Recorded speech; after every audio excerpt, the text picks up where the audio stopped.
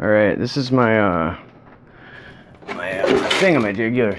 It isn't named yet, but so here we got inside of here, you got those tubes coming in, giving in fresh air exchange, FAE, for the casings. Let's see, we got a little light right in here right now, but you can see, you get the gist there. And you see this is bringing fresh air in. Soon it'll have one of these.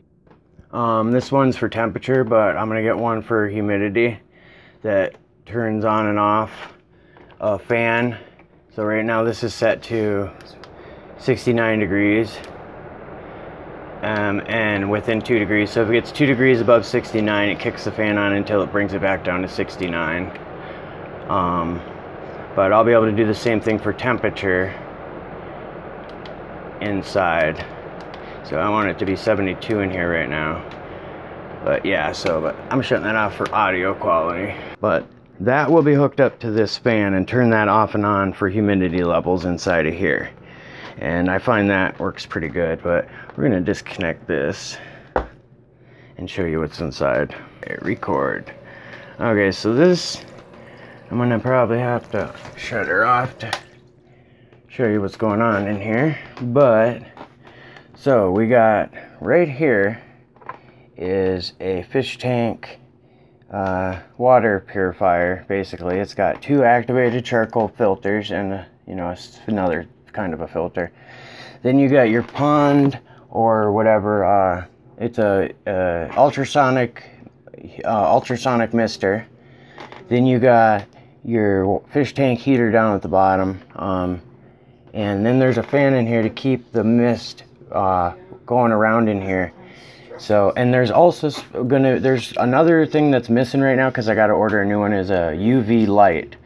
Usually there's a UV light in here, but so there's positive pressure in here at all times, and the water is constantly being purified. You have a huge reservoir of water, and it makes it real nice.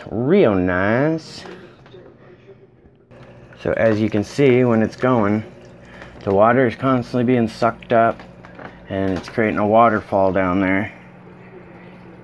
And that's, keeping the water clean, and the UV light also keeps it pretty sterile in there. So yeah, that's my my automated fresh air exchange thing, almost complete. And yeah, I'm gonna have this designed and made up in China, so everybody can buy one for cheap too. So yeah, if you have any questions, just let me know.